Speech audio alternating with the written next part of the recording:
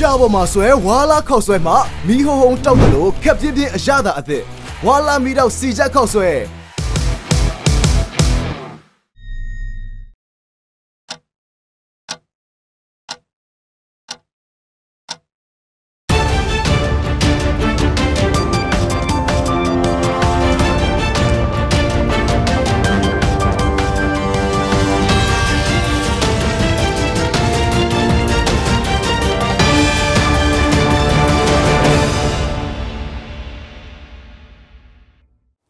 မင်္ဂလာပါရှင် 70 TV 7pm News ရဲ့တိုက်ရိုက်ထုတ်လွှင့်မှုကနေဒီကနေ့အတွက်ထူးခြားတဲ့ပြည်တွင်းနဲ့နိုင်ငံတကာသတင်းတွေကိုတင်ဆက်ပေးသွားမှာဖြစ်ပါတယ်ပထမဆုံးသတင်းတစ်ပုဒ်အနေနဲ့ကတော့ YRTA ဘိုင်းကားရနာဝင်တစ်ခုဖွင့်လှစ်ခဲ့တဲ့ဆိုတဲ့သတင်းကိုတင်ဆက်ပေးပါမယ်ရင်စီးရေ200ကျော်ရန်နာလို့ရတဲ့ရင်ရန်နာဝင်တစ်ခုကိုရန်ကုန်တိုင်းဒေသကြီးတည်ယူပို့ဆောင်ရေးကြီးကြပ်ကွပ်ကဲမှုအာဏာပိုင်အဖွဲ့ YRTA ကဒီကနေ့မှဖွင့်လှစ်လိုက်ပါတယ်။အဲ့ဒီရင်ရန်နာဝင်မှာအစိုးရကပြေးဆွဲနေတဲ့ចောင်းကားတွေထားရှိပြီး YBS တွေပါရပ်နိုင်ဖို့စီစဉ်တာလို့ YRTA ရဲ့ Managing Director ဦးအောင်ညီညီမောင်ကပြောပါတယ်။အဲ့ဒီရင်ရန်နာဝင်ကိုငွေကျပ်295သန်းကုန်ကျခံတိစောက်ထားတာဖြစ်ပြီးတော့ပဇွန်တော်မြို့နယ်မဟာဗန္ဓုလတရားအောက်မှာတည်ရှိတာပါ။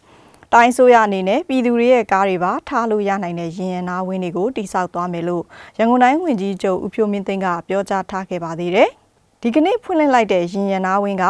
YRTA အနေနဲ့ပထမအဆုံးဖွင့်လှစ်လိုက်တာဖြစ်ပြီးနောက်ထပ်လည်းရင်ရနာဝင်းတွေထပ်ဖွင့်ဖို့ရှိတယ်လို့လည်းသိရှိရပါတယ်။နောက်ထပ်သတင်းတစ်ပုဒ်အနေနဲ့ကမ်းမပြိုအောင်၄နှစ်အတွင်းကိုကာကွယ်ရေးလုပ်ငန်း600ကျော်လုပ်နိုင်ခဲ့တဲ့ဆိုတဲ့သတင်းကိုတင်ဆက်ပေးပါမယ်။တနိုင်ငံလုံးကမြေကြီးတွေမှာကမ်းမပြူကာကွယ်ရေးလုပ်ငန်းတွေလှုပ်လာတာဟာ၄နှစ်အတွင်းကိုအရေအတွက်600ကျော်သွားပြီလို့ရေရင်းမြစ်နဲ့မြစ်ချောင်းများဖွံ့ဖြိုးရေးဦးစီးဌာနကထုတ်ပြန်လိုက်ပါတယ်။ကမ်းပြူကာကွယ်ရေးလုပ်ငန်းတွေဖြစ်တဲ့မြေချောင်းကိုပြန်လည်ပြင်ဆင်တာတောင်တူးတာပြိုကျနိုင်မဲ့ကမ်းမတွေကိုရေထိန်းနေရန်တွေတိစောက်တာတွေကို2016ခုနှစ်ကနေ2019ခုနှစ်အထိအရေအတွက်အပြင်640ကျော်ပြုလုပ်နိုင်ခဲ့တယ်လို့ထုတ်ပြန်ချက်မှာဖော်ပြထားပါတယ်။လူများစုကကမ်းပြိုထိန်းသိမ်းရေးလုပ်ငန်းတွေဆိုရင်ရေထိန်းနေရန်တွေပြုလုပ်စေခြင်းပေမဲ့အမှန်တကယ်ကမြေချောင်းတွေကိုပြန်လည်ပြုပြင်လိုက်ရင်ကမ်းမပြိုမှုရောကျသွားတာဖြစ်တယ်လို့ရေရင်းမြစ်မြစ်နဲ့မြေချောင်းများဖွံ့ဖြိုးတိုးတက်ရေးဦးစီးဌာနညွှန်ကြားရေးမှူးဦးမမောင်နိုင်ကပြောပါတယ်။ AR မြေကမ်းမပြိုကာကွယ်ရေးလုပ်ငန်းအတွက်ရေအနက်ကုဗမီတာ4တန်းကျော်အထိတောင်တူးဖော်ခြင်းလုပ်ငန်းတွေကိုလှုပ်ဆောင်ခဲ့ပြီးရေကာတာ8500မီတာကျော်တည်ဆောက်နိုင်ခဲ့ပါတယ်။ချင်းပြည်မြို့ထဲမှာရေအနက်ကုဗမီတာ3,600အထိတောင်တူးလုပ်ငန်းတွေလုပ်နိုင်ခဲ့ပြီးရေကာတာတိဆောက်ခြင်းကတော့မီတာ9,000ကျော်အထိလှုပ်ဆောင်နိုင်ခဲ့တာပါ။တနိုင်ငံလုံးမှာကမ်းပြိုကျမှုတန်းကိုစိုးဝါစာခန်းစားနေရတာကတော့မကွေးတိုင်းဒေသကြီးဖြစ်တယ်လို့ရေမြေဖြိုးဌာနကလေ့လာတွေ့ရှိထားတာဖြစ်ပါတယ်။ဆက်လက်ပြီးတော့နိုင်ငံတကာသတင်းတွေကိုလည်းတင်ဆက်ပေးသွားမှာဖြစ်ပါတယ်။ဆိုမာလီယာကကားပုံခွဲတိုက်ခိုက်မှုကြောင့်အသေးပြောက်ဥယေစတိုက်မြင့်တက်လာတဲ့ဆိုတဲ့သတင်းကိုတင်ဆက်ပေးပါမယ်။ဆိုမာလီယာနိုင်ငံရဲ့မြို့တော်မှာဖြစ်ပွားတဲ့ကားပုံပောက်ကွဲမှုတစ်ခုကြောင့်သေဆုံးသူအရေအတွက်ဟာတရိပ်ရိပ်မြင့်တက်လာနေပါတယ်။ဒီဇင်ဘာလ28ရက်ကမိုဂါဒစ်ရှူးမှာရှိတဲ့လုံခြုံရေးဂိတ်တစ်ခုမှာကားပုံပောက်ကွဲမှုဖြစ်ပွားခဲ့တာပါ။မူလကအသေးပြောက်အရေအတွက်ကို25ဦးလို့ထုတ်ပြန်ပြီးမြဲတဖြည်းဖြည်းချင်းများလာပြီးတော့ဒီဇင်ဘာလ29ရက်မွန်းလွဲပိုင်းမှာသေဆုံးသူ80ကျော်အထိရောက်ရှိလာခဲ့ပါတယ်။ဒဏ်ရာရရှိသူကလည်း150လောက်ထိများပြားခဲ့တယ်လို့တာဝန်ရှိသူတွေကပြောပါတယ်။ဒီပောက်ကွဲမှုဟာဖောက်ခွဲရေးပစ္စည်းတွေတင်ဆောင်လာတဲ့အသေးခံဘုံသမားတယောက်ရဲ့လက်ချက်လို့ကြေညာထားပြီးတော့ဆိုမာလီယာမှာတော့2019မှာဖြစ်ပွားခဲ့သမျှအဆိုးဆုံးကားပုံဖောက်ခွဲမှုအဖြစ်မှတ်တမ်းဆိုတင်ကြံနေခဲ့ပါတယ်။လူရှုပ်ထွေးစီကားတဲ့အချိန်ကိုတေချာရွေးချယ်ထားတဲ့တိုက်ခိုက်မှုကြောင့်တက္ကသိုလ်ကျောင်းသားတွေစစ်ဆေးရေးဂိတ်ဝန်ထမ်းတွေအခြားအရက်သားတွေတည်ဆုံခဲ့တာဖြစ်ပါတယ်။ပောက်ကွဲမှုအရှိန်ကြောင့်အနားမှာရှိနေတဲ့တခြားကားတွေနဲ့နေအိမ်တွေပါထိခိုက်ပျက်စီးခဲ့ပါတယ်။အစိုးရကဒဏ်ရာရရှိသူတွေကိုစေယုံအမြန်ဆုံးပို့ဆောင်ဖို့ရဟရင်တွေစေလွှတ်ပေးခဲ့ပါတယ်။ဆိုမာလီယာဟာအစ္စလာမစ်အစွန်းရောက်အကြမ်းဖက်အဖွဲ့အစည်းတော်တော်များများအခြေချလှုပ်ရှားနေတဲ့နိုင်ငံတစ်ခုပါ။အခုတိုက်ခိုက်မှုနဲ့ပတ်သက်လို့တော့ဘယ်အကြမ်းဖက်အုပ်စုကမှတာဝန်ခံကြေညာတာမျိုးမရှိသေးဘူးလို့လည်းသိရှိရပါတယ်။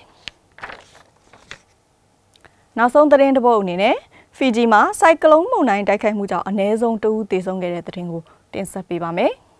ဖီဂျီနိုင်ငံမှာဆိုင်ကလုန်းမုန်တိုင်းဝင်ရောက်တိုက်ခိုက်မှုကြောင့်အနည်းဆုံးလူ2ဦးသေဆုံးပြီးတော့ထိခိုက်ပျက်စီးမှုတွေလည်းဖြစ်ပေါ်ခဲ့ပါတယ်။ဆိုင်ကလုန်းမုန်တိုင်းဆာရိုင်းဟာဒီဇင်ဘာလ28ရက်ညပိုင်းကဖီဂျီကိုဖျက်ဆီးတိုက်ခိုက်ခဲ့တာဖြစ်ပါတယ်။မုန်တိုင်းကြောင့်အနည်းဆုံးလူ2ဦးသေပြီးတော့တဦးကိုတော့အသက်အန္တရာယ်စိုးရိမ်ရတဲ့အခြေအနေနဲ့ကုသပေးနေရတယ်လို့ဖီဂျီကျန်းမာရေးဝန်ကြီးဌာနကဆိုပါတယ်။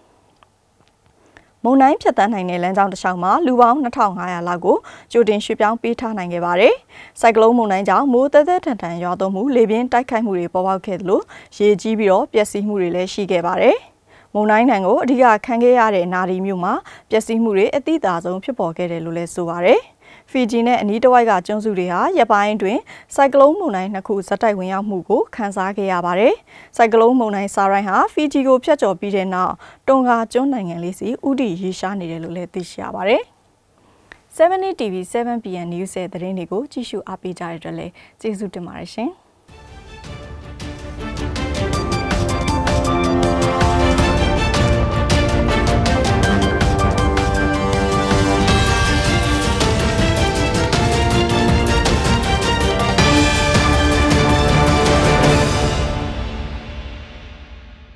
။ည9:00 နာရီတိုင်းမှာထုတ်လွှင့်တင်ဆက်ပေးနေတဲ့7 TV ရဲ့7pm News တွေဟာဆိုရင်တော့အချိန်နဲ့တပြေးညီနောက်ဆုံးရပြည်တွင်းနဲ့နိုင်ငံတကာသတင်းတွေကိုမိနစ်ပိုင်းအတွင်းမှာစူးစီးတင်ဆက်ပေးနေတာဖြစ်ပါတယ်။ဒါကြောင့်မလို့သတင်းတွေကိုစိတ်ဝင်စားရဲဆိုရင်တော့7 TV page ကို subscribe လုပ်ပေးထားပါနော်။